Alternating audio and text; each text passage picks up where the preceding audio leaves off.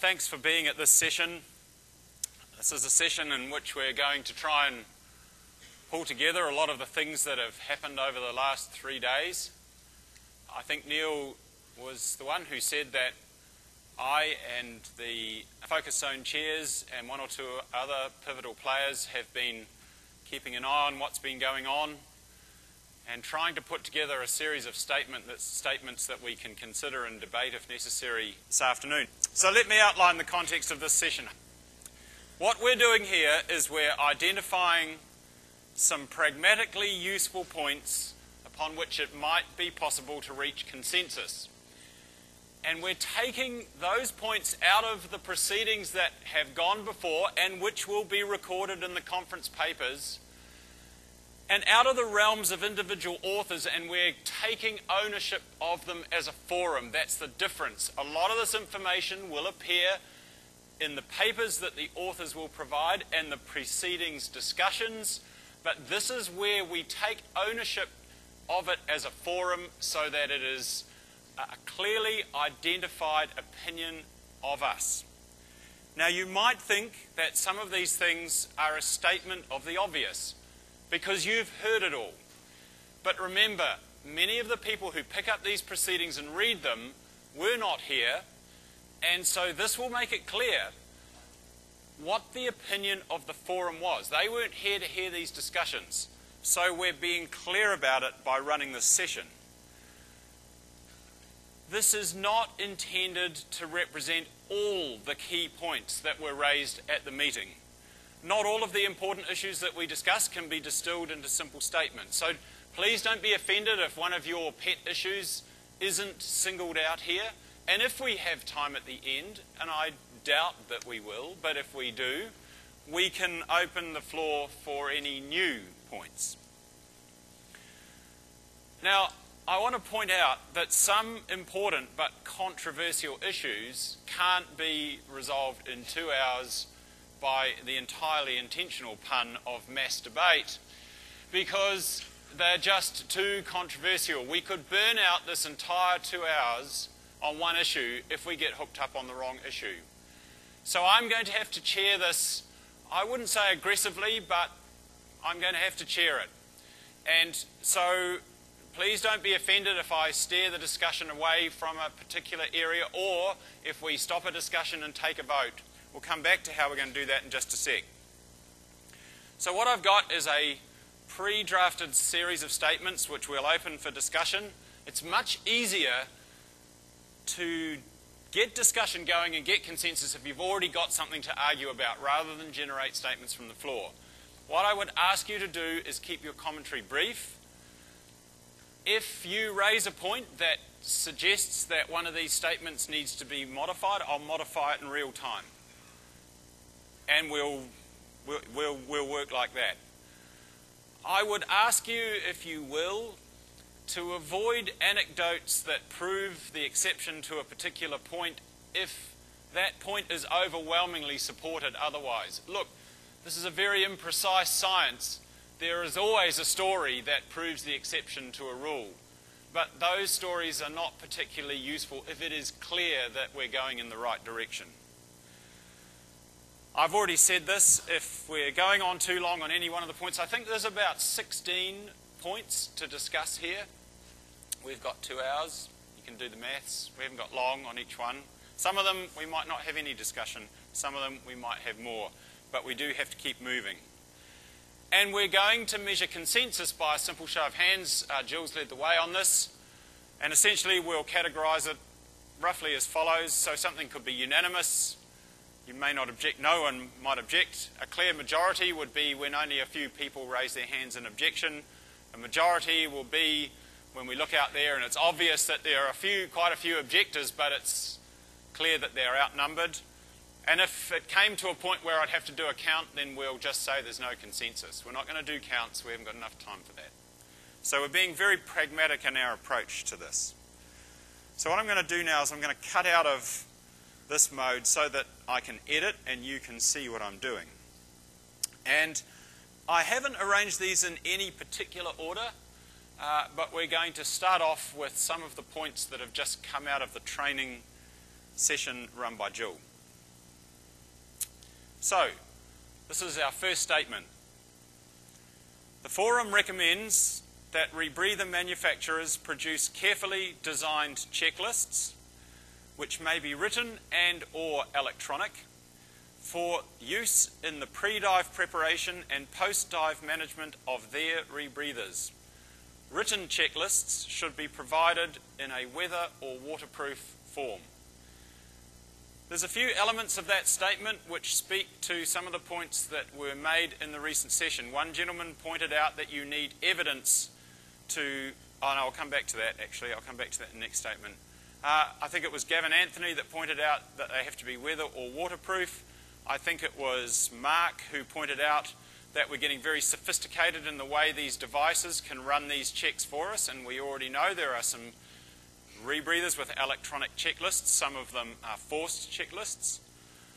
So this embraces all of those, and it doesn't give any extra weight to either one at this stage, and I don't think that would be appropriate. We don't have evidence pointing to efficacy of one over the other, but this is a plea for the use of checklists. We're going to come back to encouraging checklists and creating a culture for them in the next statement. Is there anybody who believes that there's anything wrong with this statement or would like to speak to it? Jill. Yeah, Jill Heinerth here. Could I ask you to add that these be published on the internet and marked with a date revision so that we're clear as to when they are current? Okay. I will wordsmith that. Some of these modifications I'm going to have to make a note form and we'll wordsmith them later.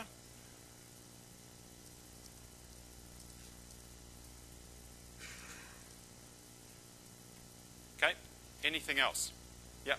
Ken Swain. I would amend pre-dive preparation into two parts. I would call that, rather than pre-dive preparation, unit assembly and immediate pre-dive.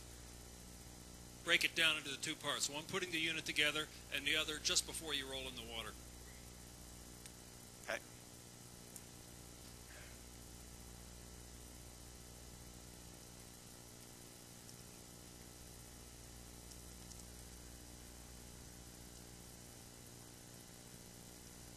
Forget about the spelling, I'll fix that. Yep. Josh Thornton from Dive Addicts. As far as publishing them on the net, just want to let everyone know, while sitting in this meeting, I got on GoDaddy and purchased basically all versions of Rebreather or ccrchecklist.com. And so we encourage, whether we put it together, which we're more than happy to do, or turn that over to whoever it may be, encourage all the manufacturers to supply the checklist to put up on that website. Thank you. Okay, can we take a vote on this? Is there anybody who disagrees with this statement? Okay, thank you. For the record, that statement is unanimously passed. Okay, this second statement speaks to the issue of creating a safety and checklist culture. So the way I've worded it is this. The Forum acknowledges the overwhelming evidence demonstrating the efficacy of checklists in preventing errors in medicine. We therefore recommend that training agencies and their instructors embrace the crucial leadership role in fostering a positive safety culture in which the use of checklists by rebreather divers is emphasised.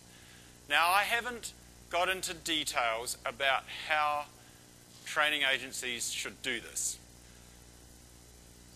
I think we could spend a lot of time talking about that. I also think that we should trust the training agencies to be sensible and understand the key role that they have. I'm not sure that we need to be more specific about it. Let's open it for discussion. Tom? We, speaking on behalf of INTD, we have a checklist. It's called a pre-safety drill check that covers not the unit specific, but it covers the things a diver must do before getting in the water. Within 15 minutes of getting in a dive, it's required in every course, and it does not allow them to turn gases off or anything else once it's pre-dive checked. It's a multiple-step process. Okay. Okay. Right, thank you. Are there any comments around this particular issue about training agencies taking a leadership role in promoting a checklist culture? You know, and to my way of thinking, that would embrace many of the things that were spoken about in the last session. Instructors, prominent divers, being encouraged to be faultless in their own practice and establishing that example for their students. Yes. Dale Bledsoe, I would only state that instead of saying emphasized, it becomes second nature. In other words, it actually becomes a cultural thing. They don't think about it, it's just done. Emphasize just means you're kind of, at least in my interpretation, is you're just kind of encouraging people to do it. And I think it just has to be part of the whole culture where it just becomes second nature to So some. you want to strengthen it almost? Exactly. Yeah, okay, I don't have a problem with that, in which the use of checklists by rebreather divers becomes second nature. I don't have a problem with that wording, and I think that's what we're trying to imply by culture. Yep. Tony Howard, England. I think we also maybe need to look at a bit of consistency across the industry, and maybe have some level of coordination between the training agencies, so that different agencies aren't promoting a different type of checklist, a different format, or even making sure that there's a minimum standard of what is in the checklist. I think consistency of approach has to be a way of which we promote ourselves as being a very forward-thinking but also very rigorous organisation. My sense about that, Tony, I don't have a problem with the concept, but each rebreather is different in subtle ways. If I was a rebreather manufacturer, what I would say to you is, leave it to me to create the checklist for my rebreather, and I'll do a good job of that. I don't want to have to try and match what I'm doing exactly with what the manufacturer down the road is doing. Completely agree with that, and that's where it has to be coordinated with the manufacturers. What I'm saying is that many agencies will train on the same rebreather. We should have a consistent approach to the way each rebreather is trained upon. Can you outline to me what use that would be to the individual user if the checklist is provided by... Well, the individual user may not individually know that the other agencies are dealing with it differently or the same. What I'm saying is that as an industry, we should be consistent, and that if we are then in the future audited by any of the external agencies, like governmental agencies, we need to show that we have a consistent approach to the way we treat How would you alter the wording to that? That's a damn good question. I think it's a subtle point. Do you disagree with the fundamental intent of this statement? No, again, like the other gentleman, in a different way, I'd like to see it strengthened a certain amount and given a way that we can promote ourselves as being extremely professional in the way we approach things. And how many people think, can I have a show of hands, how many people would think I need to modify this statement to implicate consistency between manufacturers or training agencies? Okay. Neil? Neil Pollack, Duke. Simon, the first sentence makes me a little bit uncomfortable. Yep. The focus of this meeting was not on the medicine side. I understand that. I believe you should take that out and fold in the concept of checklists are important, but not about I'm the happy medicine. to take it out. The reason I put it there was we had a representative of the educational profession telling us that in order to drive change, you need an evidence base. Yes, but it wasn't... we don't have that in diving. No, but it also wasn't presented completely at this meeting, so I think it's a little bit... Yep, okay. I'm happy to take that out. Is there anyone in the audience, how many people in the audience would object to me taking the reference to the medicine evidence base out? One or two, but the majority would leave it in? Who would leave it in? Okay. No, hang on. Look, this is not going to be a debate from the floor. If you want to speak, get to the microphone, please. Yep. Simon, Gareth Locke. Just to change it to say preventing errors in medicine or other environments, including medicine and aviation. Okay. What about preventing errors in parallel fields? That works, absolutely. Everyone happy with that? Okay. Okay. All right. Is there anybody who would... Do you want to speak to this statement? Okay. Yes, Peter Seubel, Aquanauts Grenada. I think it should be the manufacturer's checklist to make that clear that we're not dealing with lots of different checklists. And I think second nature should be simply replaced with mandatory. Sorry, which part replaced with mandatory? That it becomes mandatory, not a second nature. Mandatory is a strong word, but I'm happy. Is there any? How many people here would be happy with mandatory? I'm one. How many people would be unhappy with mandatory? No, that's not the issue. It's a culture. It's a culture. You can't make anything. We are not a legislating body. We can't make anything mandatory. Richard Walker, Duke. Mandatory does have a legal implication you Okay. may not wish to embark on. Okay.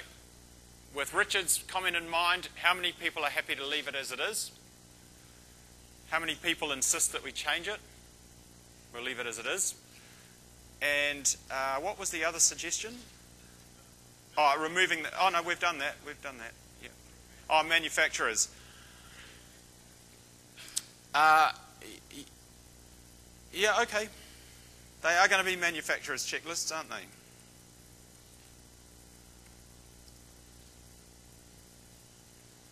Is there anybody who disagrees? Okay, Gavin. One of the recommendations is the manufacturers produce checklists. Yes. A lot of training agencies have their own training way of presenting information. Yes. If you define this as a manufacturer's checklist, it may not fit in with the training way of presenting it. Yeah. I take that point, and I tend to agree with it. Based on Gavin's representation, do you want to say something about this too, Leon? Yes, I would. I think there's basically room for both philosophies. Generally, I hate to keep going back to the aviation side of the world, but generally the aircraft manufacturer produced procedures, manuals, and checklists for the aircraft. Okay. The operators in an air carrier environment then produce their own operational checklist based on the manufacturer so that there's not a conflict. They can go beyond. Yes. The training agencies are primarily interested in the in-water procedures and so forth, not so much the building of the unit. That's sort of the manufacturer's area. So what way do you want this? I would say, for the purpose of a general statement that you're trying to reach, perhaps the use of manufacturers and, checklist in coordination with the training agency's procedures or something. But the manufacturers cannot release the concept of specifying the limitations of the unit in the correct assembly and pretest of the unit. Why don't we take this out and just leave it as Jerry checklists? Watley, Interspace Systems. Is everybody happy if we're not specific about this? Yep. Okay. Jeff, do you want to, is there something? I was just going to make a general comment on all of these. This is one example of what's going on.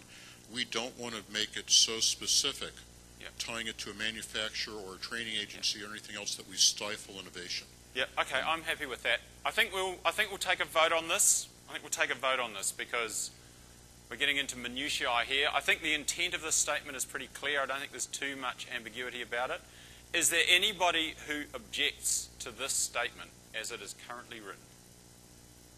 Okay, for the record, that goes as a unanimously accepted statement. The third statement, and this was generated on the fly during the last discussion. The forum endorses the concept of making minimum rebreather training standards available in the public arena. Now that does not disavow the concerns about legal implications. It's just saying we would like to see it. Is there anyone who wants to speak to that? Neil. Neil Pollock, can it just be recommends rather than endorses the concept of? That's wordy. It is wordy, yeah, but I think if I put recommends in here, I'm going to have a bunch of people, probably including Well, let's Tom. find out. What's that? Let's find out. Okay, let me put it like this then. Thank you for your suggestion, Neil. If I leave it as it is there anybody who would object to it? If I change it to recommends, is there anybody who would object to it? Yeah, there's a few. So I'm going to leave it wordy, Neil. I know you think I'm a verbose, wordy person. Is there anyone in here who, well, I've already taken the vote. Is there anyone who objects to this statement? Good. That goes on record as a unanimously accepted statement. Training statement number 4. The forum unanimously, and I know the reason I put unanimously is Jill already took the vote, right? I might have to remove the word because I have modified this slightly, but The forum unanimously endorses the concept of a currency requirement for rebreather instructors. And when she asked that question, everyone said, yep, that's great. No one put up their hands to object. But then, I think it was Jeff, stood up and said there are concerns.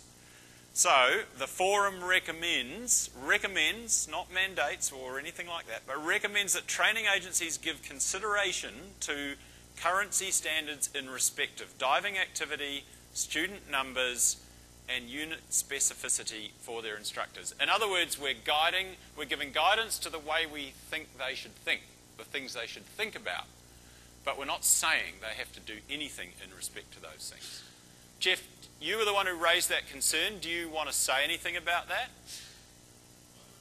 No, you need to talk to the microphone if you're going to do it. Sorry, mate. Other than the fact that this is a very self-selected group here that are probably much more active than the average recreational dive instructor, and we need not to lose sight of the fact that we've got to keep the entire industry in mind when we're looking at these currency requirements and the safety of everybody and the applicability of what's going on. And we're leaving it entirely open for the training agencies to do that. And I'm good with the way you've got it worded. In a sensible way, yeah. The only thing I would like to do is say student numbers, say class numbers. Because one instructor may teach 10 students, and another one may teach 10 one-student classes. The one teaches the 10 students probably has more teaching experience. Yeah. Tom Mount, INTD.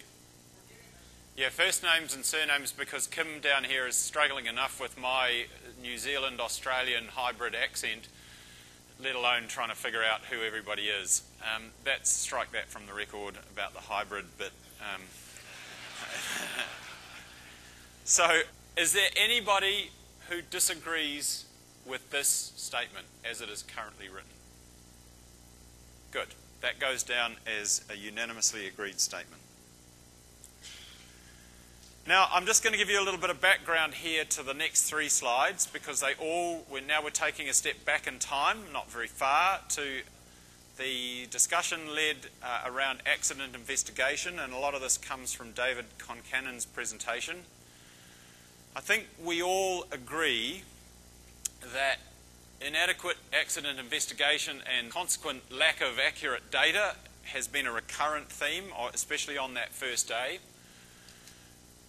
And to me and the training zone, the focus zone chairs that I've discussed this with, training small groups of accident investigators from the diving community, while of itself it's not a bad thing at all, it doesn't seem like a plausible solution to the wider problem, because there's a wide spectrum of potential equipment, and having the right person in the right place at the right time is always going to be... We could train everyone in here today to be in a rebreather accident investigation. A rebreather accident occurring somewhere in the world tomorrow, chances are none of us will be anywhere near it. So a more generic solution seems necessary. And I've identified 2 key points and generated a statement for each one of these points, to deal with each one of these points. One is the immediate aftermath of the accident. So as David pointed out, often people at the site will do the wrong things with the equipment. They'll flick with switches, they'll turn valves on and off, they'll play with mouthpieces, and they won't take notice of the right things. And then the subsequent investigation. So I have 2 statements, one for each of those situations, the immediate aftermath and the subsequent investigation. Actually, I've got 3 statements, but the second 2 relate to the aftermath, the subsequent investigation. So here's one that will interest the training agencies. The forum recommends that training agencies provide students with a simple list of instructions that will mitigate errors in evidence preservation commonly made early after a serious incident or a rebreather fatality. Now, we don't have a list, although the sorts of things that would be on that list have been presented at this meeting. Clearly, I don't want to get into a debate about the exact items on that list. This is a concept. But I would take responsibility under the auspices of the UHMS Diving Committee to compile the list in conjunction with the people that presented on it here at this meeting. So how we get to that list that's my proposal for that.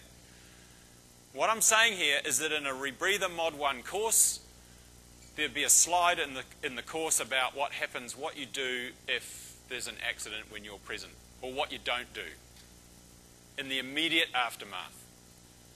So I anticipate this could be a little bit more controversial, but I'm interested to hear your views. Tom? My only comment is I think it's a good idea, but I think you have to consider different countries and laws. Third thing, you have to consider that generally when an accident's occurred from a legal standpoint, it's considered temporarily as a crime scene. Yep. And so you have to make sure you're abiding by that. And I don't know how we're going to come up with a list that would consider all this. I'm very willing to have our instructors give it, but I have no idea how you would develop it. So my sense, Tom, is that this list is not a complex list. It's not. This is just, please don't touch the valves, please don't turn off the mouthpiece, please don't flick switches, and have a look at what the gauges say, write that down. But don't interfere. It's more or less going to be, don't interfere with the evidence. Yeah. Richard. Richard Walker, Duke. I wonder if maybe this would be better put on the manufacturers than the training agencies, with the protocol to contact the manufacturer for specific instructions. We're going to come back to that. We're coming to that next. This is when you first get out of the water, Richard. You know what happens. You know, people interfere with stuff before they contact anybody. The manufacturers aren't going to be there. Does it need to be anything other than don't touch anything then? Because really, my one concern is that inherently makes the other rebreather diver subject to all the discovery and legal and testimony, and now they're caring for evidence, and there's a chain of command for that and custody. And I think you're getting the sense that this is going to be a protocol for a rebreather accident investigation. It is not. It is just going to be a few key points of advice that you could fit onto a single slide that say, don't do this, don't do this, don't do this. These are the obvious errors you could make. And the next slide is going to be getting on to contacting someone who can help you with the right advice straight away.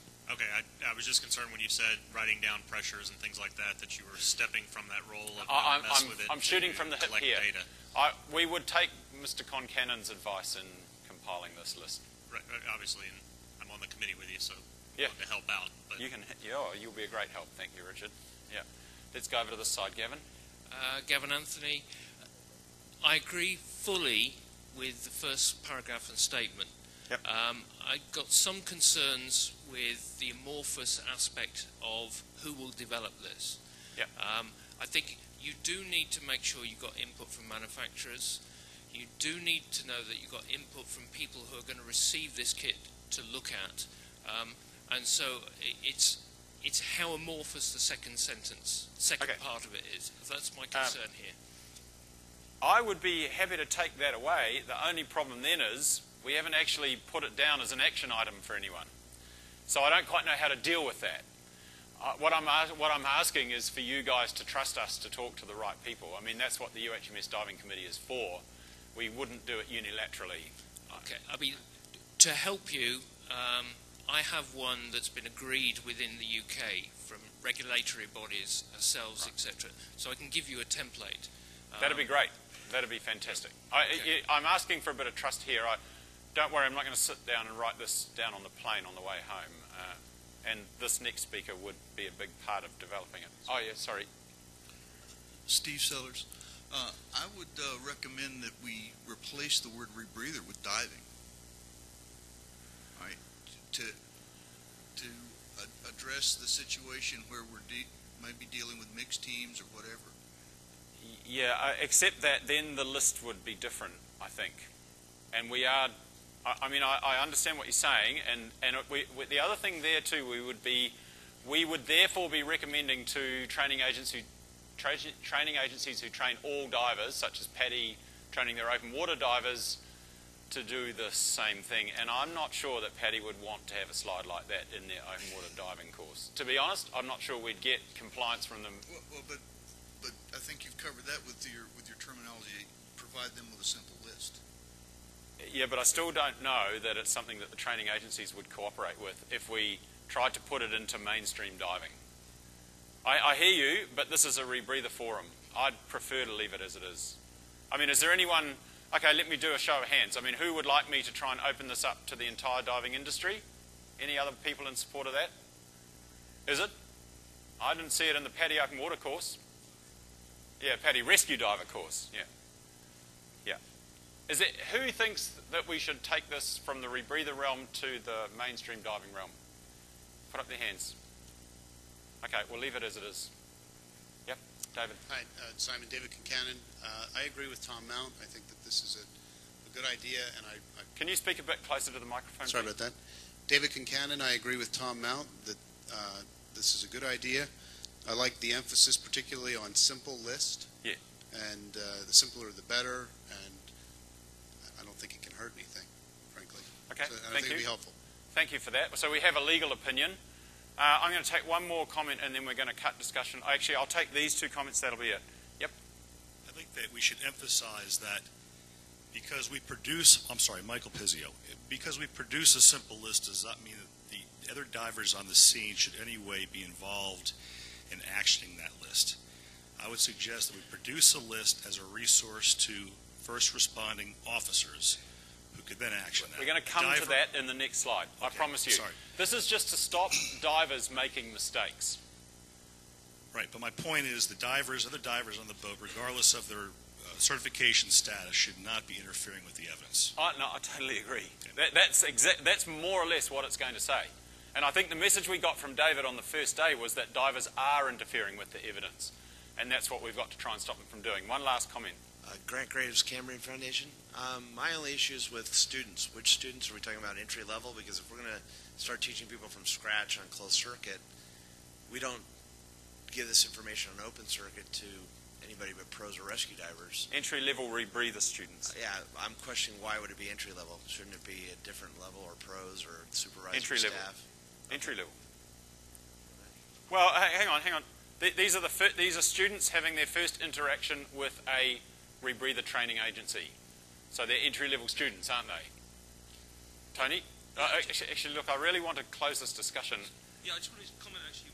Speak into the very microphone quickly, and give us your name. I think we should remove entry level, because you could have divers who've been mod 1 for a long time, never done this, go to a mod 2, then you can actually bring them up to speed on it. Okay.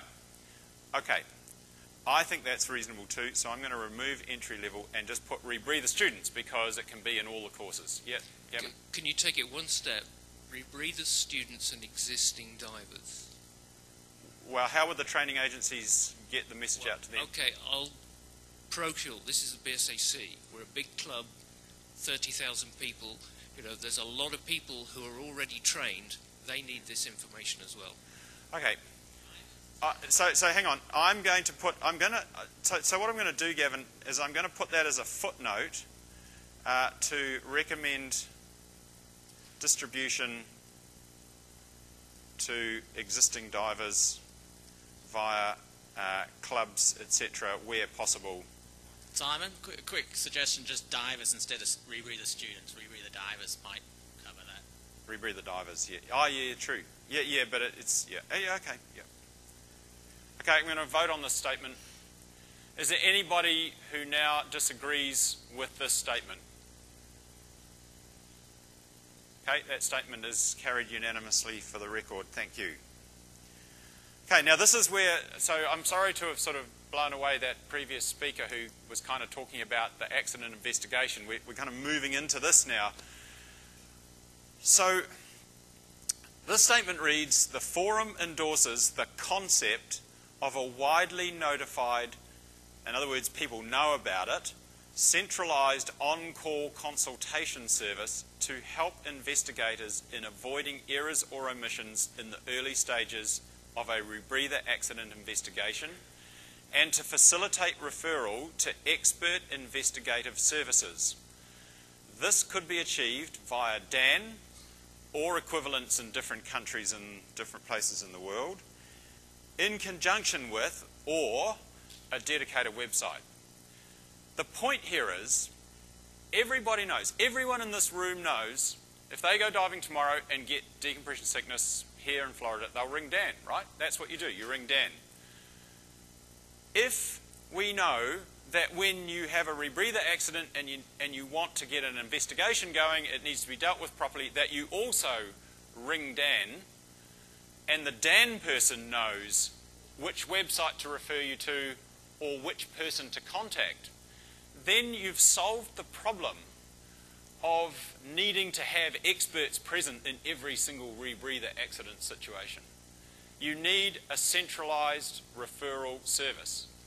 Now, I think this is a pragmatic solution to the problem, but I'd be very interested in hearing from someone from Dan here who may want to comment on it. I mean, is it reasonable to have a sheet of paper at the Dan phone saying, if someone calls and says they have a rebreather accident on their hands, this is what you tell them to do? What do you think, Neil? Neil Pollock, yes. Easy. I mean, with the incident database we're doing, this is very logical. Okay, thank you. Gavin? Sorry to be a jack-in-the-box here. As somebody who does all too many investigations, I've often been presented with rebreathers where people have been given expert advice already, and it's made my job an absolute nightmare. So I agree with the principle, but I'm worried that when it gets to the expert investigation services, that they receive something which something's been done to that shouldn't occur. That's exactly the point. So someone has an accident in the UK. I don't know what phone you have there. You have a Dan phone or a... So they say, don't touch it. You can look it up on this site, but I'm going to put you in touch with Gavin Anthony at Kinetic, and he's going to tell you what to do with this rebreather, and don't do anything till you've spoken to him. The policeman on the site rings the Dan phone and says, I've got a rebreather accident.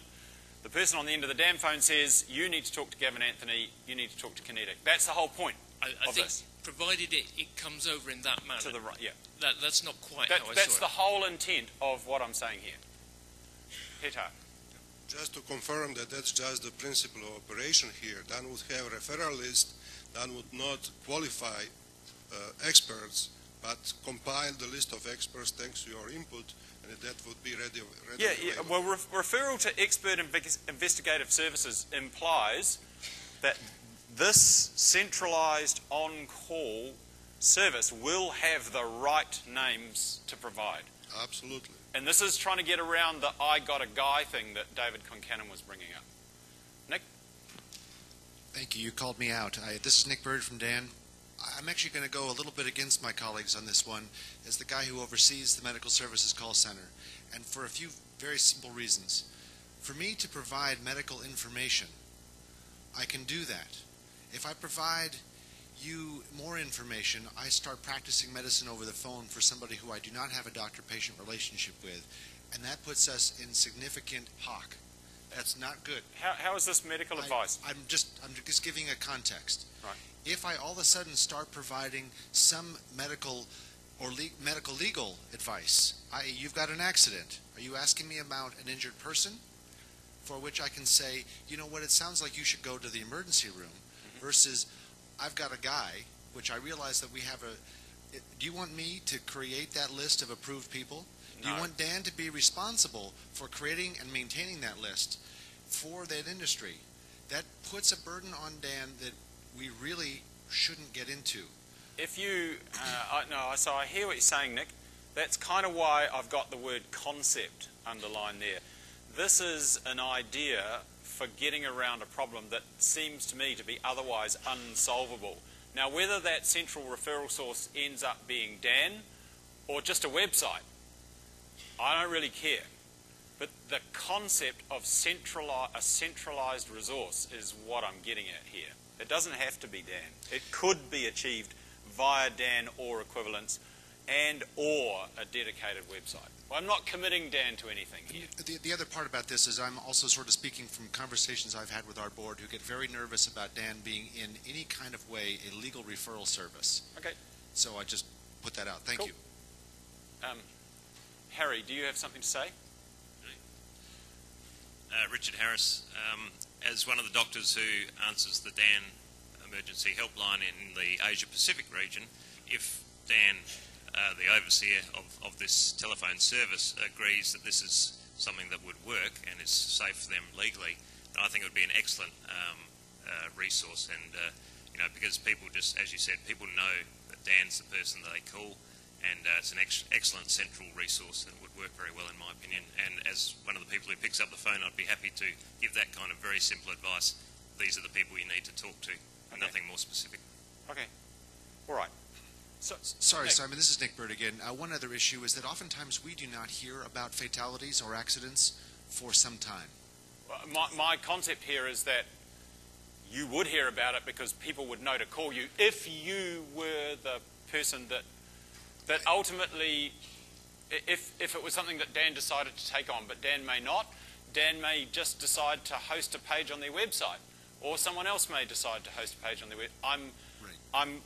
What I'm asking for here is an endorsement of the concept of a centralized resource. And in theory, I don't disagree with the concept. Where I'm trying to get down to an operational pragmatism, which is that it is very difficult for us to... People know that Dan takes accident and fatality information and has done for the last 20 years. We still don't get called on most of those. We've got to find those things out. So it's operationally usually not very efficient. So I don't want to say, we're going to do this and it still doesn't work. We still haven't solved your problem. I think the only way we are going to solve this problem is with a centralized resource. I'm putting up the concept here. We're not going to resolve it today. We're not going to identify how that resource is going to be established. We're not going to establish who it is. But I think the idea, the notion of a central authority is the way to go. Sorry, Drew. Yeah, Drew Richardson, Patty. Simon, you could probably preserve your conceptual idea if you eliminate the last sentence and address the controversy within Dan, because there's some good points being made. So. Okay. All right. And I don't think we should debate this for much longer, guys, because we're not going to get this sorted. We're not going to establish who it is and how they're going to do it today. It's the concept of being able to contact a centralized resource when you have a rebreather accident for expert advice, instead of doing the I got a guy thing. I'll take a comment over here. Yep. Jason Dahl, U.S. Coast Guard. Actually, I find this idea very good. Having Dan would be our first point of contact, having the Coast Guard call them, and that way they would get the initial notification of a rebreather fatality. I think that'd be a great idea to go ahead with. So. Yeah. Well, if we agree on this statement, then I can tell you what I'm going to be doing. I'm going to be chatting to Nick offline and Dan Orr and the guys and saying, well, can we make this work for you in any way? Let's talk to David Concannon. Let's find out what the legal issues are. If that's not going to work, we'll find another way of doing it. But I think a centralized resource, there ain't one now, and I think that that's our best chance of making sure the right people get involved in the right place. Yep. Steve Newman, as a crime scene investigator, this Can you might speak, be... You speak right into the microphone. As a crime scene investigator, this might well be distributed through sheriff's associations, law enforcement agencies, so that they're made directly aware. Sometimes as an investigator arrives on the scene, having a lot of outside influences sometimes kind of confuses investigations. If they know where to go already, maybe instead of having Dan have the responsibility, if you can educate law enforcement agencies, it might work a little better. I think that's a good point. I think the concept, though, is once we established it, what the people we would want to educate would be divers. So that when they're involved in an accident, just the same way they ring Dan when they're sick, they contact this resource to get advice on management of a rebreather accident. This is the last comment. Yep. My name is Paul Szapinski from Jurgensen Marine, and I'm just wondering whether there is a point of involving manufacturers in such instances, where each, for example, a manufacturer could offer a point of contact. So, for example, when there is an accident, on the rebreather itself, you can have an information or contact number. We're coming back to that in the next statement. Okay. Okay. Is there anybody who disagrees with this statement as it currently exists? Are you disagreeing? Okay. There's one person in disagreement. Can you note that for the record, please? So that is carried by a majority, a clear majority. Okay, Pavel, this will get to your point. The forum recommends, and this is a point that came out very strongly in several of the manufacturers' presentations, the forum recommends that in investigating a rebreather fatality, the principal accident investigator, whoever that happens to be, whether it's a policeman in New Zealand, a sheriff in the United States, a coroner in the UK, a gendarme in France, whoever it is, the Coast Guard in the United States, the principal accident investigator invite the manufacturer of the incident rebreather to assist with its evaluation, including the crucial task of data download as early as is practicable. Would anyone like to speak to that? Gareth? Yeah, Gareth Locke. Any of the manufacturers involved in the incident where you've got mixed teams, other download data may be useful in understanding what happened on the incident. Okay, so if I said manufacturer of the incident rebreather or any other relevant equipment, would that work for you? That addresses an issue that Bruce had about data downloads from shearwater. From computers, yeah, I take that point on board.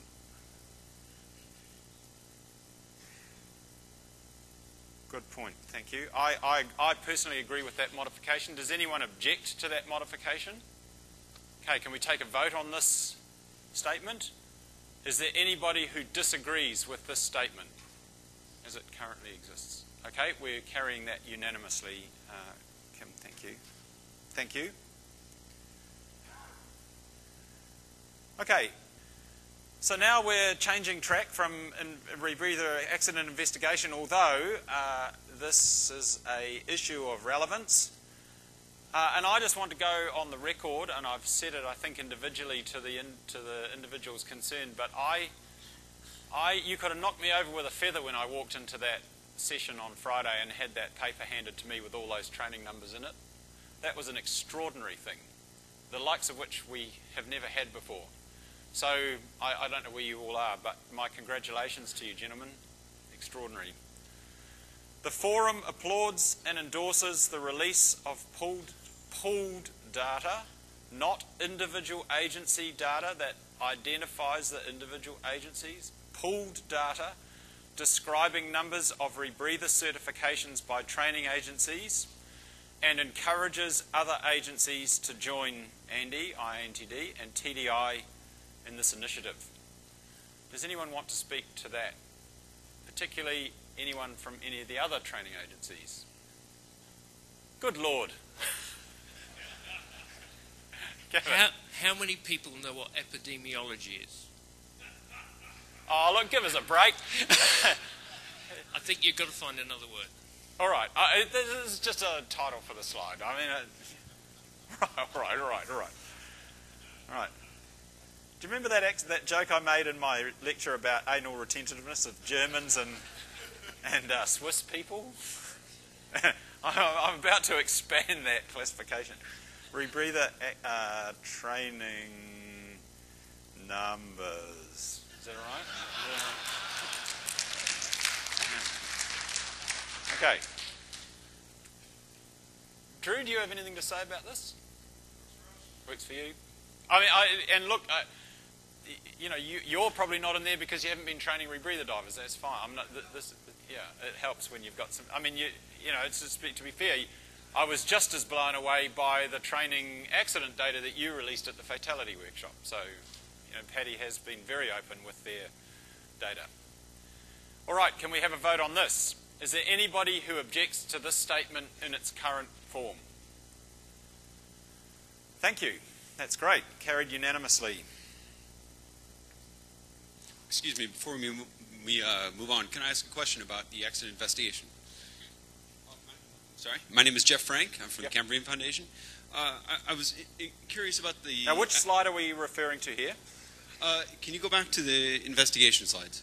Okay, we have voted on it. Yep, that's okay. I'll allow this once. Don't anyone else think about doing the same one. I'm actually curious... that one there? No, I'm actually curious if maybe a fourth one would be interesting, because one of the exciting things I saw in this presentation was about the black boxes included in these machines.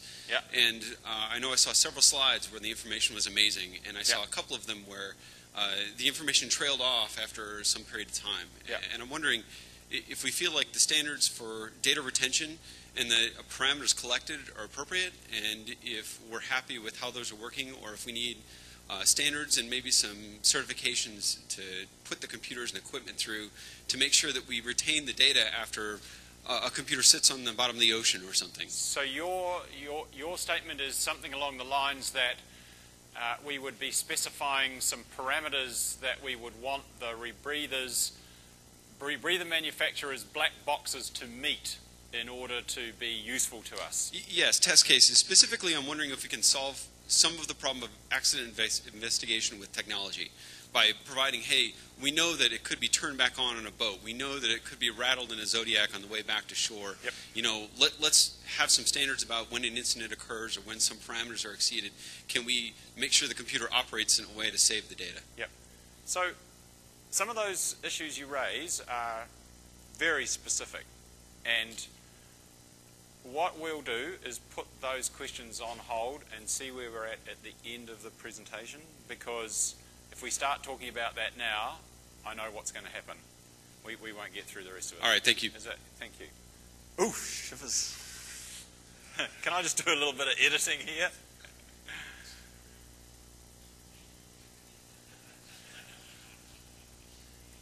Right.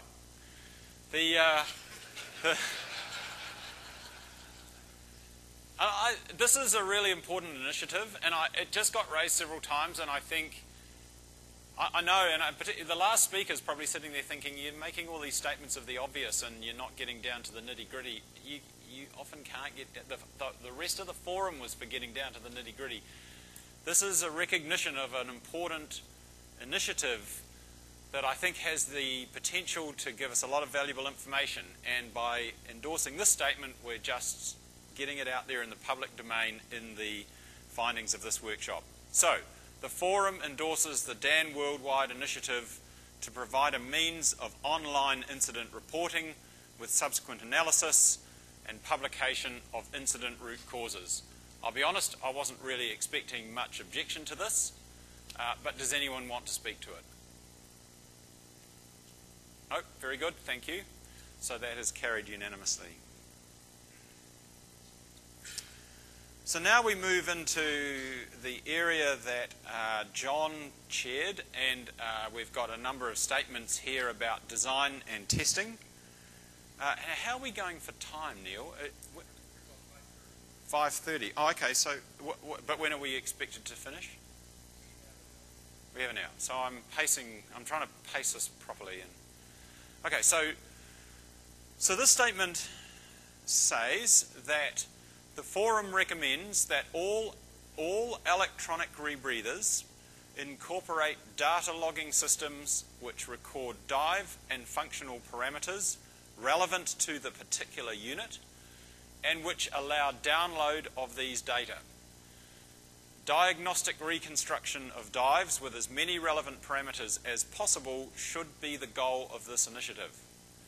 And as a footnote, I want to state that an ideal goal would be the establishment of a common format and content for the data that should be collected by the different rebreathers. Actually, this kind of gets to the point that the last speaker was making.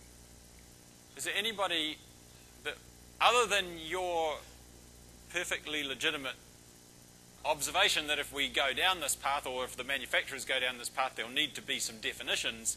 That's not our job to establish here today. But Gavin, what we'll do is we'll just reserve that microphone for Gavin if everyone else would like to go to that.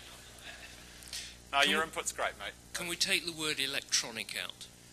So let's talk about that. I thought about that, and I put it there because what are the makers of Halcyon going to say? The makers of the RB80 going to say when this comes out? I mean, I know it's not obligating anyone to anything, but what will they say? I mean, then they don't have electronics in their rebreathers, so they would, in order to comply with the spirit of this, they would have to install an electronic data logging system in a rebreather that doesn't have electronics.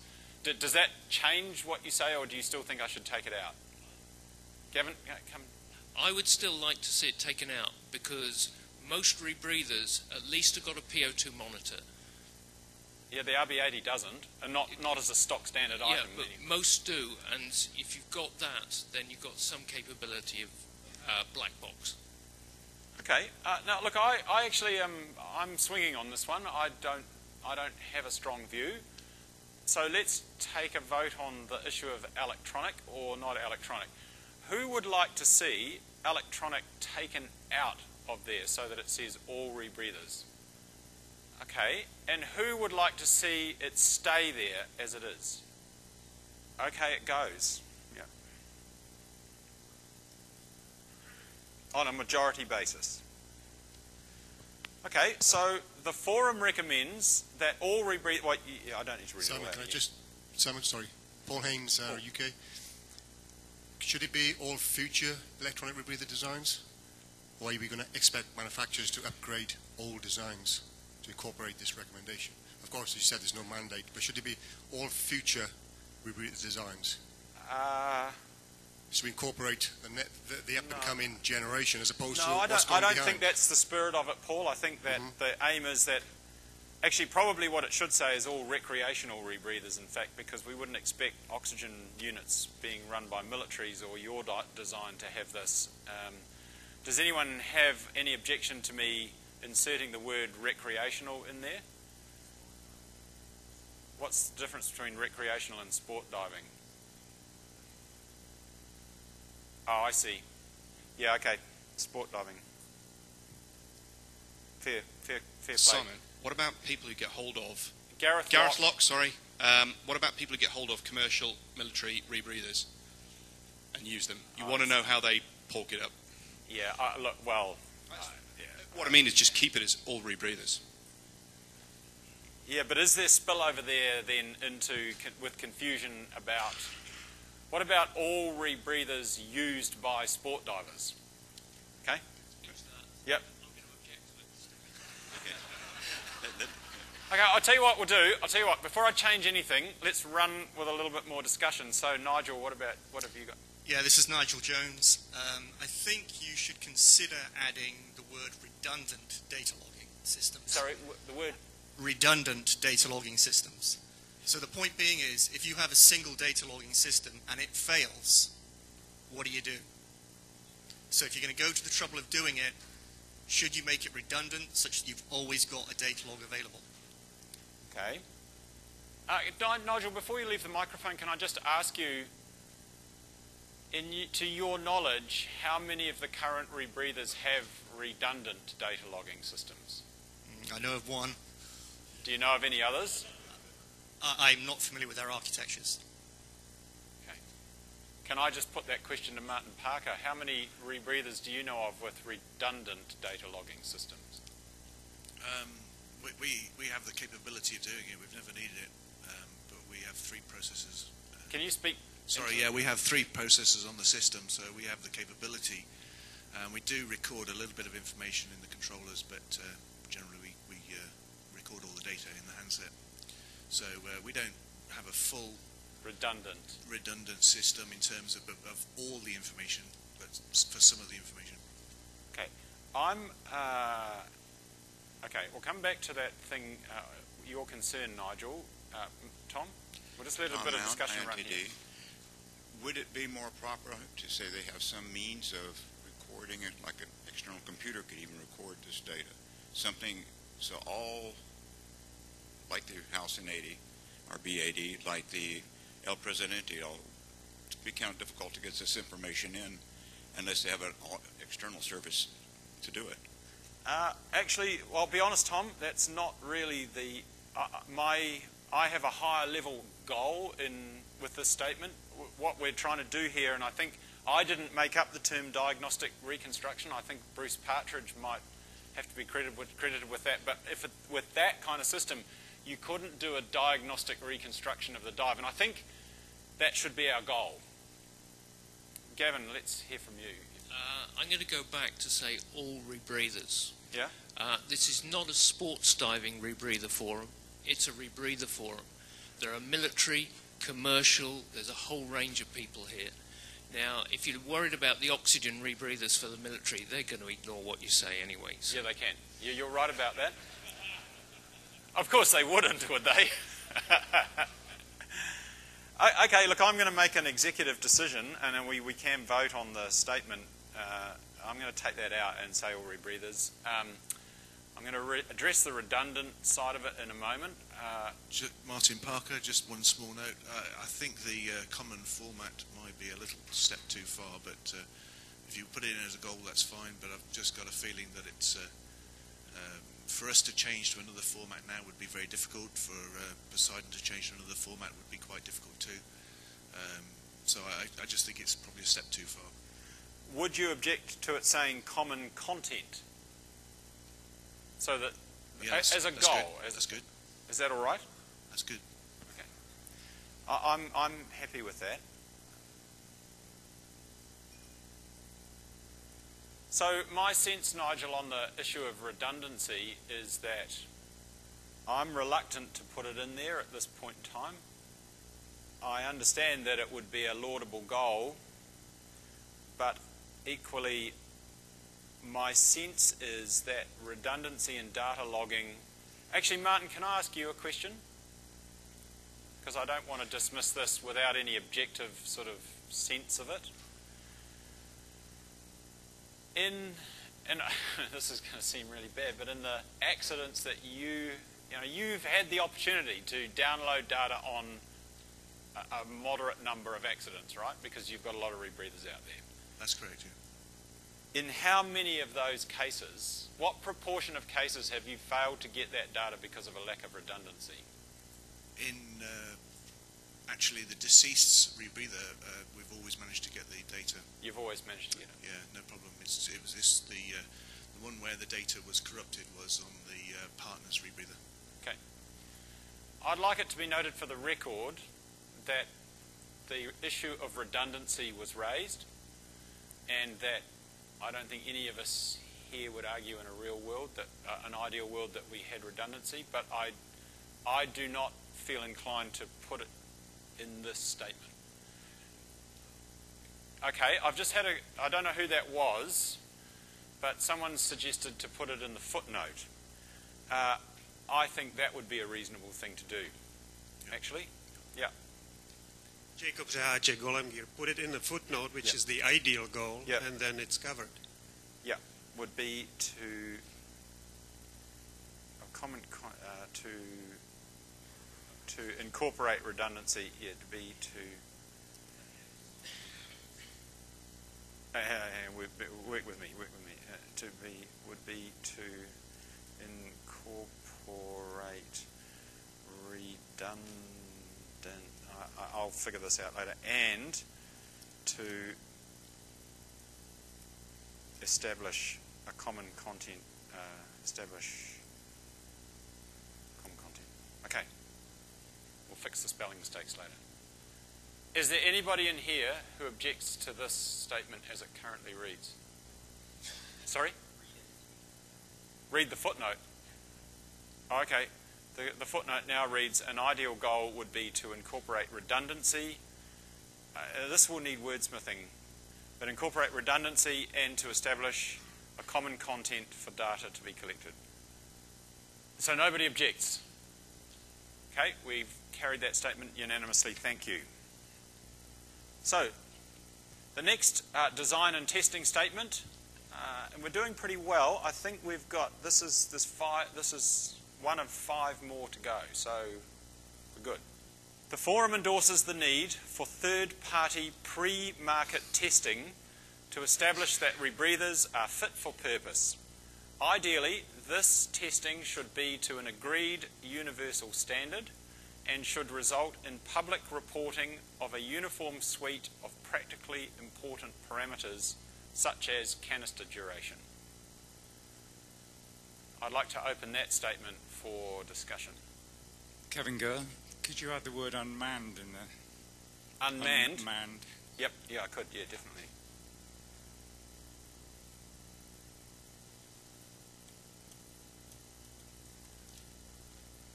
Yep, anyone else? Yeah, Mark. Mark Powell, should the result in public reporting of a uniform suite of practically important parameters be taken outside of the ideally clause? So, can I ask either Kevin or Martin, or any of the, or Leon, what do you currently do? Do you currently publicly report the results of your pre-market testing? Is that what you currently do? Any of you? Leon Scamahorn, Interspace Systems. Well, it's part of your market plan. You put out there that achieve scrubber duration under this workload, at this depth, at this water temperature, and you state that what the standard was it was tested to. So, like, we use the 14.14.3, and we also use the U.S. Navy criteria, and we quote both of those when we conduct. So in other words, if we took that out of the ideally, that would mean that wouldn't be any imposition on rebreather manufacturers as they currently practice. Okay, I like that idea. So what we'll do is we'll put because the agreed universal standard might be a bit of a sticking point, I think. But that's definitely ideally. Rebreathers are fit for purpose. Results.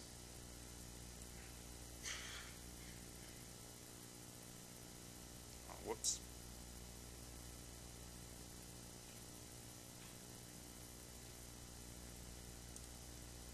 Results should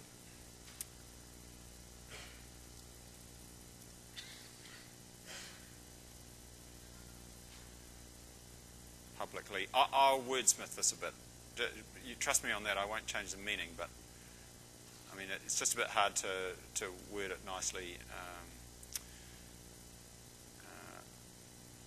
Results of a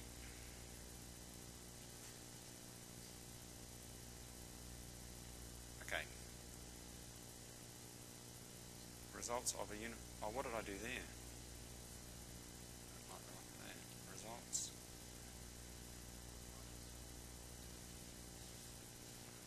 Results. Oh yeah. Oh, it's should be. Well, that's what happened there. Okay. Should be reported publicly. Yeah. Cool. Okay. So we've taken the public reporting of results out of the ideal realm, and we've kept the uniform standard in the ideal realm. Pavel. Yes, Paul Szapinski from Jurgensen Marine. I would just add as an extra to the parameters things like the work of breathing and the scrubber material.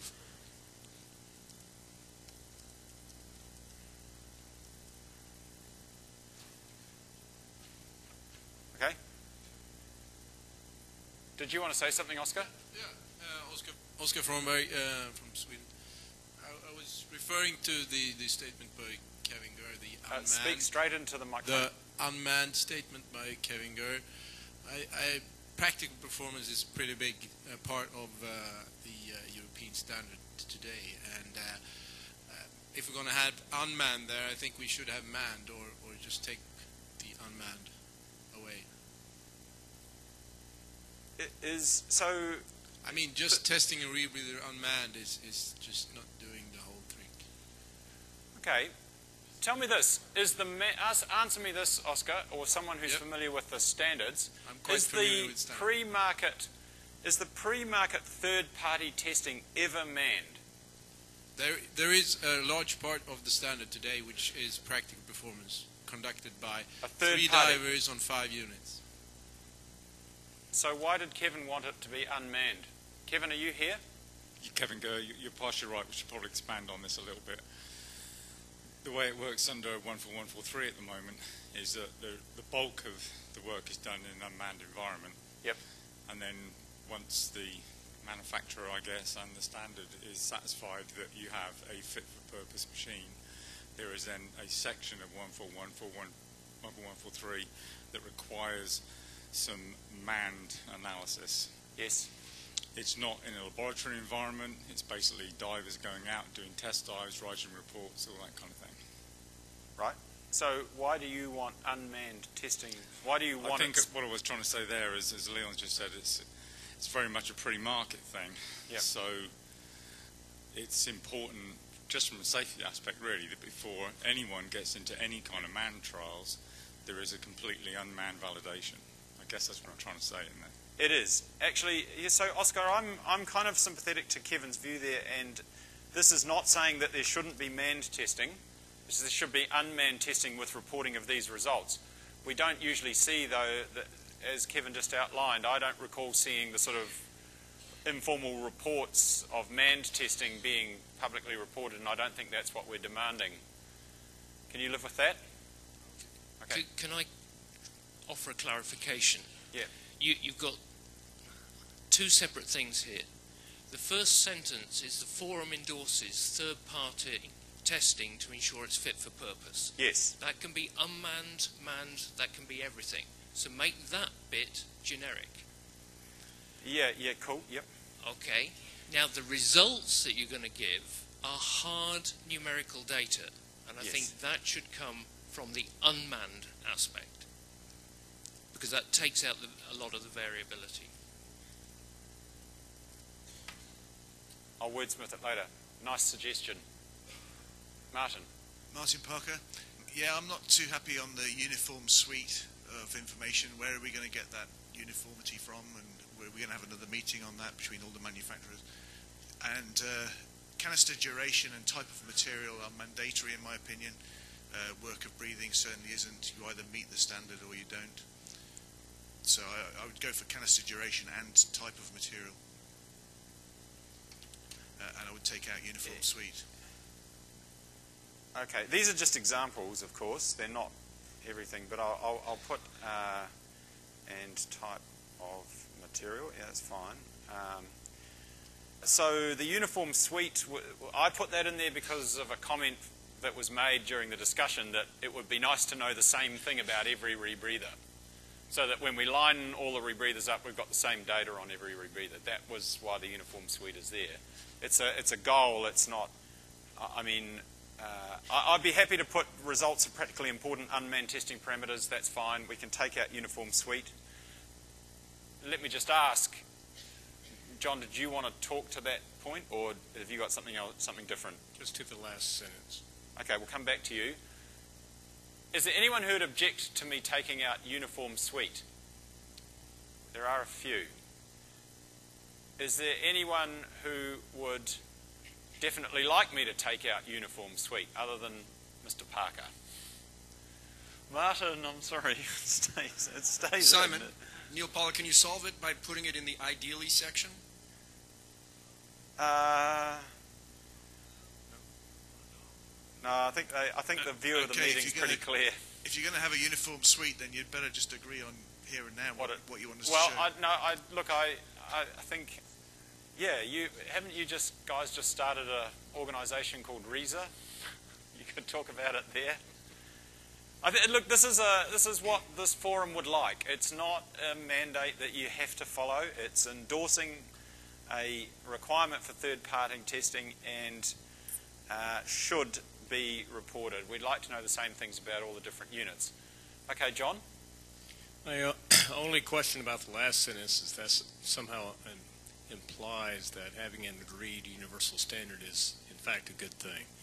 And at least for the near future, we will have U.S. standards and we will have the European standard.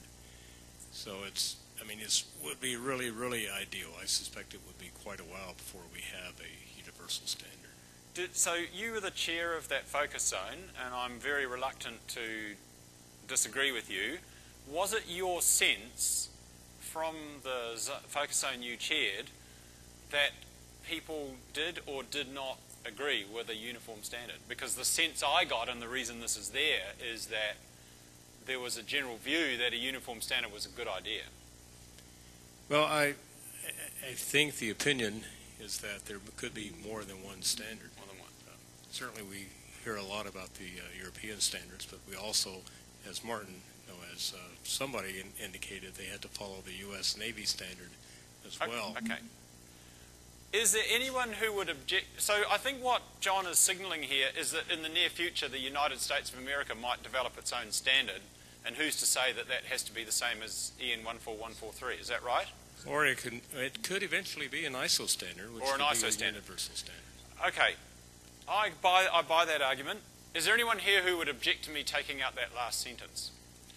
How about going to an internationally recognised standard? Okay. Yep, that would be fine. Yep. Would you disagree with that, John? Is that all right? Yep. Okay, to an internationally recognised standard.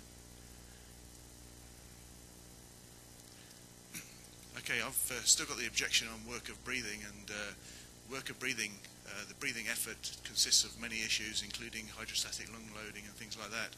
So what I'm worried about is people buying products just on numbers, and you can have a slightly higher resistive workload, but extremely low hydrostatic load, and overall a much lower perceived worker breathing. So what I don't want people to do is buy products on the wrong numbers, because they don't really understand the issue anyway. So if you're either meeting a European standard or you're not, or whatever the standard is, you're either meeting it or you're not. And I just think that we sort of risk people buying products just on numbers. So Martin, but the alternative is no information, right? And I don't think this meeting is going to accept that. That would be my sense. Does this make it any better for you? Such as canister duration, and in fact, we could take out type of material because that would fall into the qualified by the relevant experimental parameters. So, such as canister duration and worker breathing qualified by clear statement of experimental parameters. Then, I don't think it's going to be acceptable to this forum that we just say, well, because people can fudge the way they report this, we accept them not reporting it at all. I don't think we can say that. I think the feeling of the meeting is that people want to know these things, but what you're saying is you want to know the circumstances under which they were measured. To the average person, just the resistive workload, which is what worker breathing is particularly meaningless, and you can have a low worker breathing rebreather, which is horrendous to breathe from if the cantillon is in the wrong position. So, I just think it's misleading. So your view is we shouldn't want you to report this information? Worker breathing shouldn't be in there. Canister duration and the material type should be mandatory.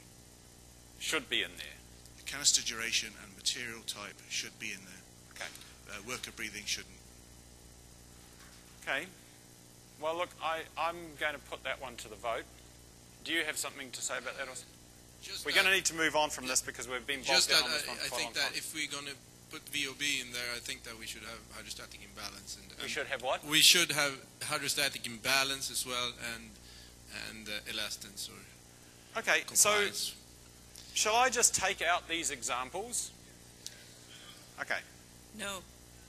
No, I think how many people would be happy for me to take these examples out?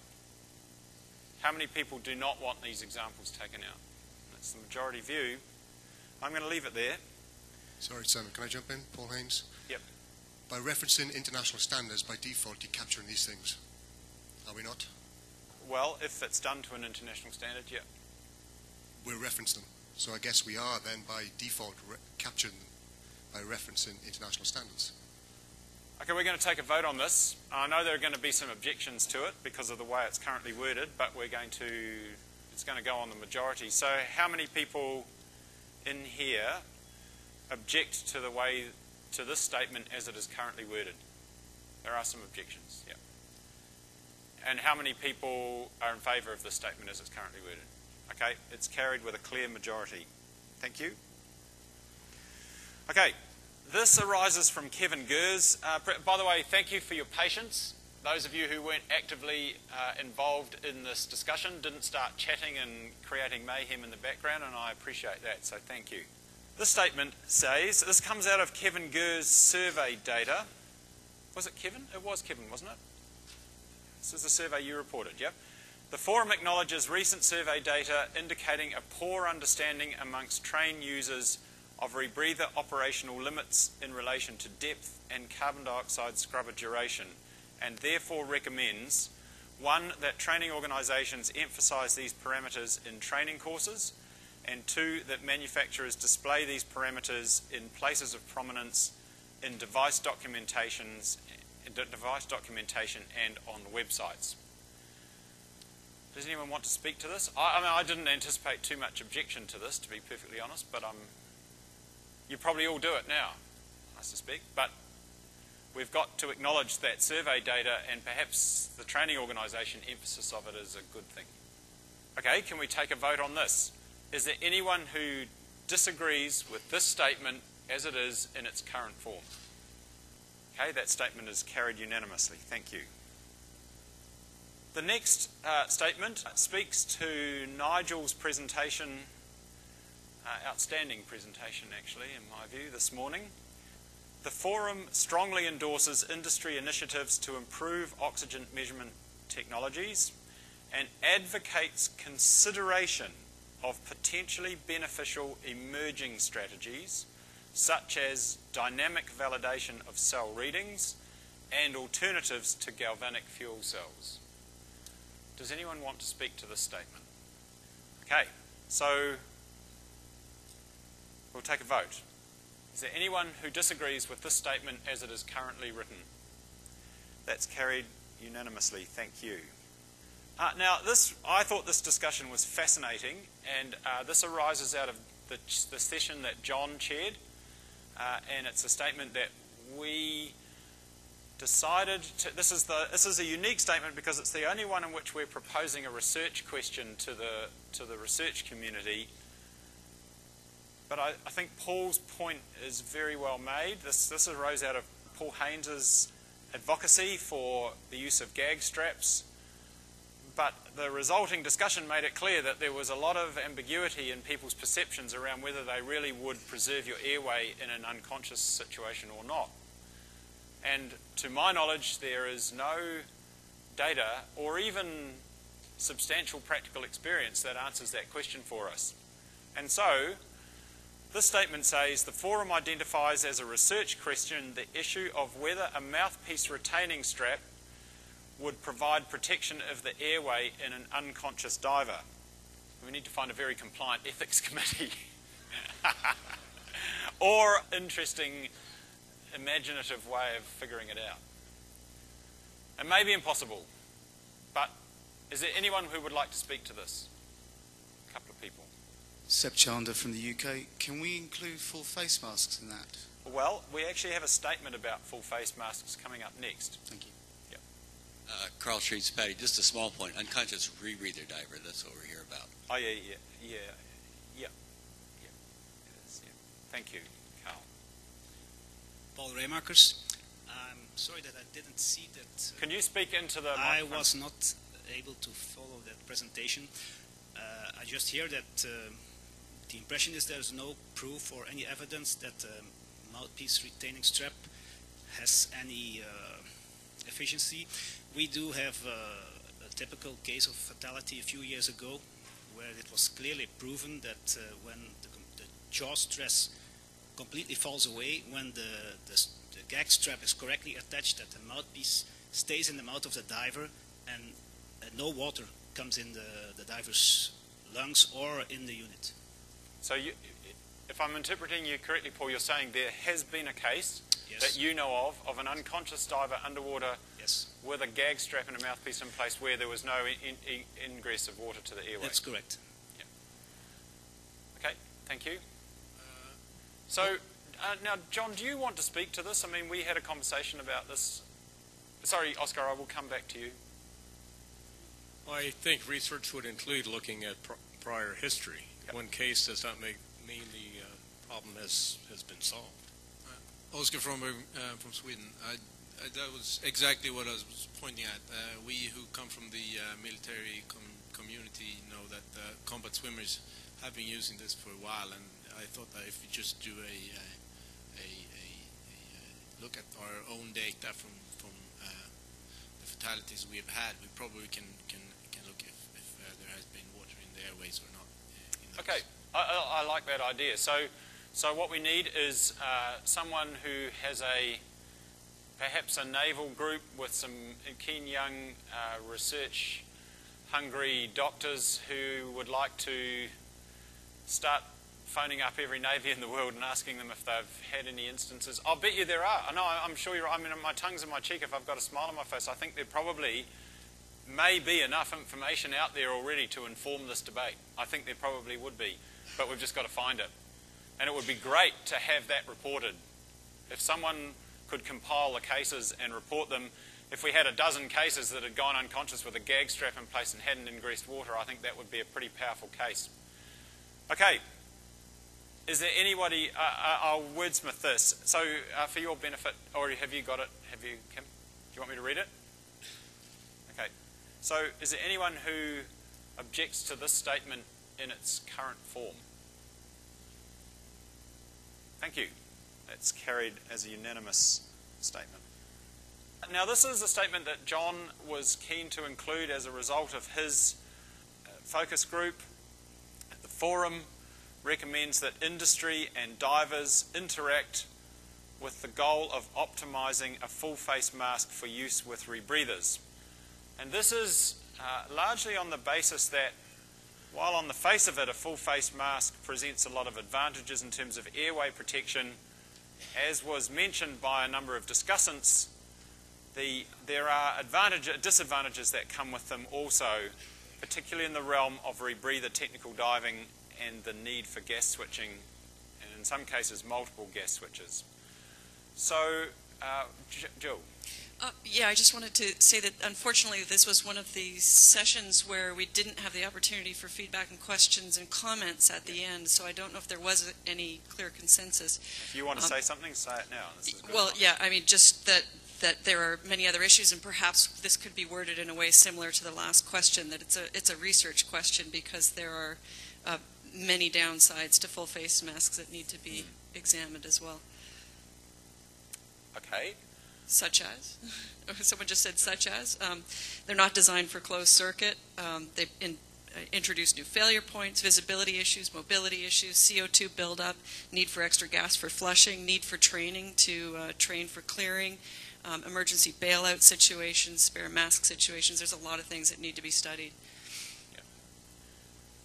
John, would you have any objection to me rewording this into a research question? Okay, let's hear what Gavin's got to say. Gavin. I could say no comment, but that wouldn't work. No. In response to Jill, the military have addressed this over years. The military have the answer to most of those questions, and they are working in the military environment. So, recommending or moving forward or finding how to move that technology into a more universal aspect is good. So, I mean, either recommend or make it a research aspect, but, So you're happy with the spirit of this? Yep, Tom? Okay, I'm going to make a comment based on some personal experience on the full face, which I have a lot of experience with, but when I was testing the original house in Jack Kellen, we had the canister break loose at 20 meters and 60 feet. And during that process, with the full face mask, I got one hell of a caustic where I had to come up, get the mouthpiece, get open circuit, try to keep the water down below here. I don't think training rebreather divers on a full face is necessarily a good or safe process. Okay. Yes, Powell from Jurgensen Marine once again. I was just thinking maybe adding appropriate training. If you go and I use the mask, maybe just include that as an additional recommendation. So if people are going to use the mask and if you are going to endorse full face mask, you should at the same time seek appropriate training to become proficient rather than just endorse purchasing a full face mask and getting people to put on. Yeah, no, look, I don't have any difficulty with the issue that training is critically important. What we're really getting at here is whether full face is a concept that's a good thing. I mean, if we accept that it's a good thing, then training clearly is critical. But the spirit of this is really trying to get a sense of whether we should be saying to rebreather divers that full face masks are a good thing for rebreather diving. I think we're one step back from actually talking about the training. The training would clearly be important, but that's not the spirit. It's a bit like the gag strap question. We're trying to decide whether these are a good idea or not. So maybe it's somewhere along the lines when you've got the optimizing not just the full face mask itself, but the practices of the closed circuit divers. I think I might take optimizing out because that's got that's sort of got the expectation of a positive outcome about it, with the goal of establishing practices. Well, no, feasibility is what I'm thinking of.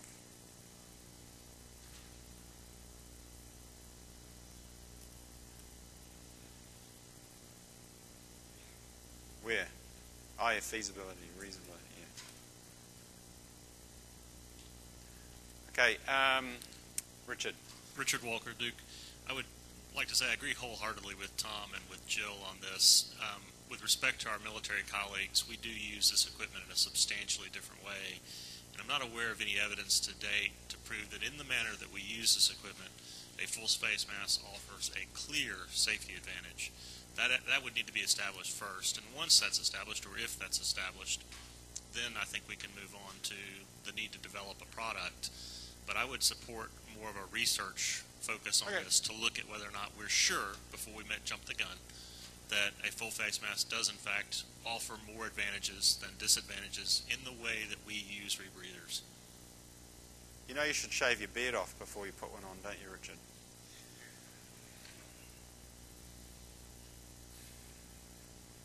So I'm going to change this to the same sort of style as we had before.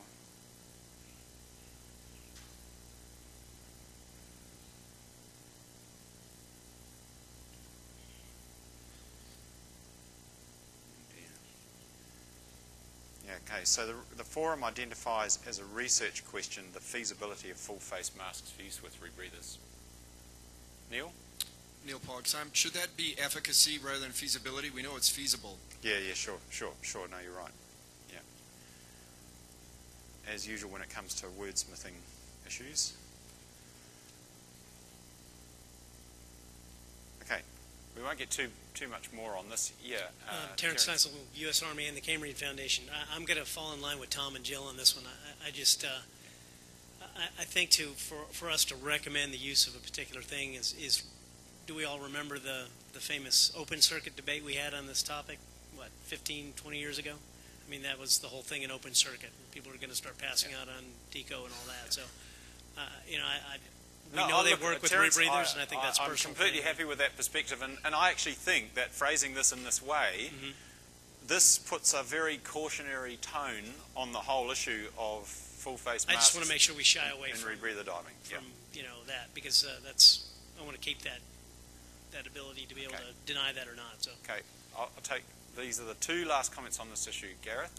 Gareth Locke, you might solve that by putting sport or recreational. We know the military and commercial rebreathers already use full face masks, and they've got processes for that. What we're talking about is in the sport or recreational environment. Yeah, okay, so I think this is one case where it is reasonable to distinguish between military and recreational sport. Okay. Yeah, that's right, because we're getting confused with terminology. Yep. I think we're still flirting a little bit on that knife edge of a lot of opinion here. I think it's a really worthwhile thing to look into. We've been diving 20 or 30 years with full face masks, and we love the ability to use communications. Yep. Nobody's commented on that. I don't think there's any suggestion that they're not appropriate in certain specific contexts. So, look, we know that. It's just whether it's a thing that we recommend as a general strategy for recreational sport rebreathers in general. And I think the sense I'm getting from the forum is that this is something that we would like more engagement with the people who know how to use them before we move forward with this. That's agreed. I'd be happy to leave it like this. Okay, now we've got one more very important statement to do, so let's get this one wrapped up so that we can get onto it, because it's another one that might involve a little bit of discussion. So, is there anybody so this reads, the forum identifies as a research question the efficacy of full face masks for use with sport rebreathers. Is there anyone who objects to this in its current form? I know it doesn't. Well, no, it does. No, it does. It puts a tone on it, David. It's basically saying that this forum, there's been a discussion at this forum that gives the sense that they're not something that we think are generalizable across the rebreather diving community, and that we need more information experience with it. Anyway, the vote's been taken. That's it. I want to get onto this one because it's the last one here. You see another slide here, but I'm not sure we're even going to discuss that. It's one I put in there if we were running out of time, if we had too much time on our hands. But this is one that is important and potentially controversial. Oh, well, maybe not actually. The forum recognises and endorses the Industry and Training Agency initiative to characterise recreational and technical streams of rebreather diver training. These groups will have different working envelopes, training and equipment needs. And this was discussed quite a lot in the last session that was chaired by Phil and Jill. So, is there anyone who would like to speak to this? Is there anyone who objects to the concept? Steve? I mean, Andrew Fock, you might want to speak to this. I think you spoke pretty clearly before about it. Steve Lewis, I think that, haven't we already kind of established that what everyone does here isn't military, scientific, commercial, so we're doing recreational diving, and recreational diving kind of falls into sport diving and technical diving? It's not a big point, but, you know, everyone else has been nitpicking, so I figured I'd better do it. Well, I think, who are you speaking about in particular, Steve?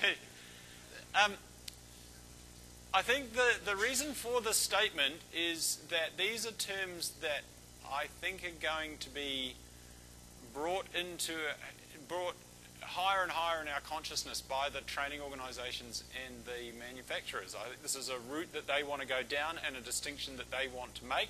It's been raised here a number of times, and this is essentially a recognition of it. Richard? Richard Walker Duke, can we pull the word working out and just change it to operational so that we don't get into that whole OSHA Can we just speak more into the microphone and a bit louder? Can we pull the word working out and change it to operational so that we stay away from that whole OSHA military scientific issue? I don't want technical diving to be identified as a... Different operational. Right. Okay. Mark, do you want to say anything about this? Mark Caney? Question? I like it. I'm not surprised. Yeah, okay, thank you. Thank you. Tom? Okay, I just have a question here. Who would these working groups be? Would they be made up of the training agents themselves and the manufacturers? Sorry, which working groups? We're referring to the groups of divers. So recreational divers and technical divers will have different operational training and equipment needs. So we heard in the previous session that there was a defined set of parameters by which I thought these you were talking about groups to evaluate it. I'm sorry. Yeah, I misunderstood the statement. No. That's not the intent of the statement. Harry? Just a quick one. Richard Harris, do you want to put sport rebreather diving training? Does that help? Yeah.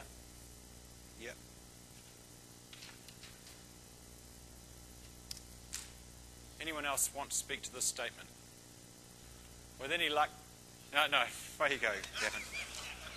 It's great. It's great input. I have one concern with this, and it is a safety concern. Yes. And that is the fact that the macho aspect will force people, I want to be technical. I want to go down that route. I think there is much more of a sliding scale. You know, you don't go up to a point just recreational and then suddenly flip to be technical. You can progress slowly and through that. And I think there is a safety concern here that you may inadvertently push people to do things that they don't want to because you put certain names there. Jill, do you want to speak to that? I would suggest that this statement does the exact opposite, that it recognizes that particular equipment is good for particular type of diving, meaning in the recreational envelope it's I've got a problem, therefore I bail out and go to the surface, and that equipment shouldn't really do anything or allow for anything more than that and allow for a sliding scale between those two entities. So I like the statement. Dale Blitzo here. I think that all the training agencies are doing that anyway. They've got recreational training and they've got technical training. So as I pointed out, I know this is kind of one of those statements of the obvious, but this is the first Rebreather Forum that we've had since that distinction was made, and hence the desire for the statement to be made. Pavel? Yes, Pavel from Jurgensen Marine. I'm just thinking maybe technical could be replaced with extended range, which would kind of better describe it. I don't think that. I think that the specific terminology that is being proposed is technical. Is that correct, Mark? There's technical rebreather and recreational rebreather. I think within the sport diving community, there's a distinct understanding of the terms recreational and technical. Yeah. And so this is a good definition as it stands. Okay, thank you. Andrew? Andrew Fock, Melbourne. What exactly do you mean by endorses? That we agree with it. We don't think it's a bad idea. So presumably this won't be a unanimous decision then. No. We'll see. Yeah. Hi, Barry Coleman from RAID. There may be You speak into the microphone. Sorry, Barry Coleman from RAID. There may be question with regard to what is technical with regard to sport rebreather. Some may claim that if you're on a rebreather and you're bailing out to a side-swing cylinder, that is technical. Are we taking the recreational and technical from the open circuit and trying to apply it to rebreather diving, where there could be argument that this is technical in itself and bailing out, whether you're bailing out to turning a switch on the mouthpiece or you're actually having to bail out to a side-swing cylinder? Could there be a problem in this? I don't know if any of the people from the Training and Operations Forum want to speak to that, but my understanding, Barry, is it? Barry, is that there's a very specific definition of what recreational rebreather is, and that definition was displayed on the during the session. I actually don't have it here, but there's a set of criteria that defines recreational, and I think anything outside of that is what is technical. Would you like to speak to that, either Mark or Jill? Have I got that right? Am I? Yes, again, I would say that there is a fairly clear understanding of what these two things are, and I think the important thing about this statement is it's recognizing the fact that now, as opposed to when we had the last one of these forums, there is such a thing as a recreational rebreather user as opposed to what we call a technical rebreather user. Yep. And that this merely recognizes that delineation and the fact they have different operating envelopes and different needs. I think we'll call that discussion closed now, and I'm going to ask for all those who disagree with this statement in its present form to put up their hands. Yeah, so there are some, but it's a clear minority. So that statement is adopted with a clear majority. So that's the end of the consensus session. Don't go away before you think about doing it. I'd like to congratulate this forum on a remarkably mature discussion, completely absent of vitriol, abuse and other forms of negative argument. I think it's been a fabulous event. I'd like to offer my thanks once more to Dick and Roz, Paddy, the other organising organisations, and my thanks for inviting me to be part of it. Thank you very much. And Dick Van is going to address you now. Thank you.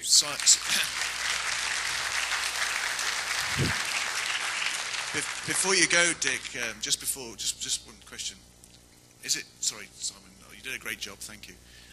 I brought the subject up about solo diving and diving with a buddy, and it seems like we're not going to get it as an idea from this forum, but can we show a hands up who agrees that, I've got to word this carefully, solo rebreather diving should be done in pairs? How about that? Show your hands, please, if you believe that. Or teams, pairs or teams. Now, okay, please put your hands down. Everybody who thinks that rebreather diving should be done solo. Okay, rebreather diving could be done solo.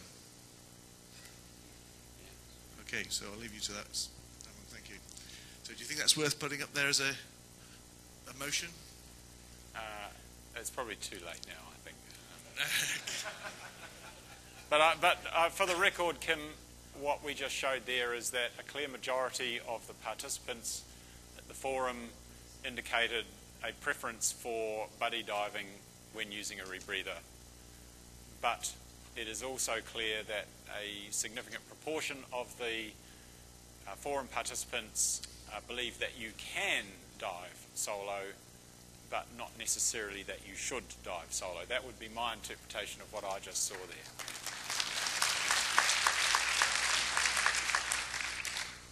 Good, thank you, Simon. Martin? Well, it remains to me to close the meeting, which I will do shortly. But first of all, a few words to the speakers. Thank you, thank you, and thank you. This wouldn't have been possible without you. I appreciate your putting up with some harassment from me on occasion. that's not yet done, actually. If you would, please submit your manuscript to me within 3 months. That would be the 8th of August. And there'll be an email with specifics. I know not all the speakers are here, but a couple things I wanted to point out. You are not limited in your manuscript by either just to what you said, and in particular, as a number of people have remarked, I've learned so much here that would have affected what I would have said. I'd like to put that in the manuscript. Please do so.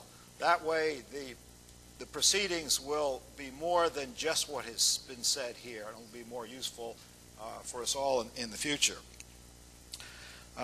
Now, we've had a court reporter who's taking down all our words, and that will be provided, the transcript of that will be provided to assist you. And there will also be some editorial comments on the manuscripts you submit. So we'll have a back and forth. A number of people who will be working as editors will look things over, and perhaps we'll have some suggestions. The goal would be to have the proceedings out by the end of the year. So on behalf of AAUS, Dan, Patty, a few more thank yous. Specifically to Noah. I don't think Noah was recognized as a supporter, and it was, and certainly that was a very important part of the of support. To Patty, personnel, Dawn Azua, Adrian Miller, Janelle Ham, Dan Makem, Tom Nedlick, Nicole Sherman, thank you all for serving as room captains. That was wonderful. And the folks from Dan and Duke, Mitch Mackey, Jenna Wiley, Gene Hobbs, and Dr. Dawn Kanegas. Thank you all. And Kim, thank you for taking notes. That's very, very important. And thank you all for coming and participating and listening and commenting. Have a good trip home, and Rebreather Forum 3 is now closed. See you in 16 years.